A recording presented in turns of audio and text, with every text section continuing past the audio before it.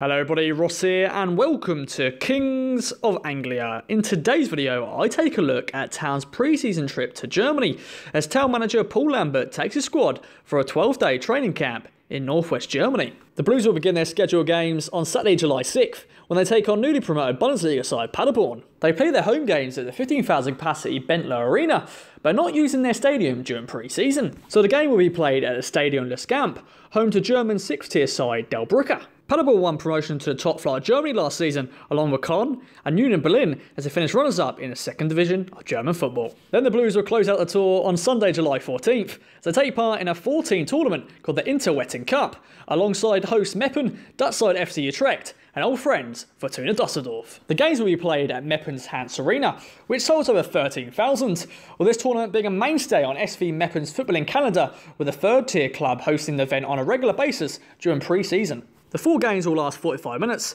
and will be decided on penalties if the scores are level, with the winners and losers meeting in a final and a third place playoff. Ipswich will take on old friends Fortuna in the first semi-final of the day, with the clubs of course forming a close bond in recent years, with both set of supporters making regular trips to Portman Road and Dusseldorf. The two have faced each other before of course, during the 2015-16 pre-season, with the German side winning the game 4-3. While in the same pre-season that year, Town hosted Utrecht at Portman Road, just a few weeks later, with that game ending in a 1-1 draw. We'll be out in Germany to cover this tour too, so keep your eyes peeled for our videos from the continent and let us know in the comments down below if you're heading out there too. I've been Ross and thank you for watching.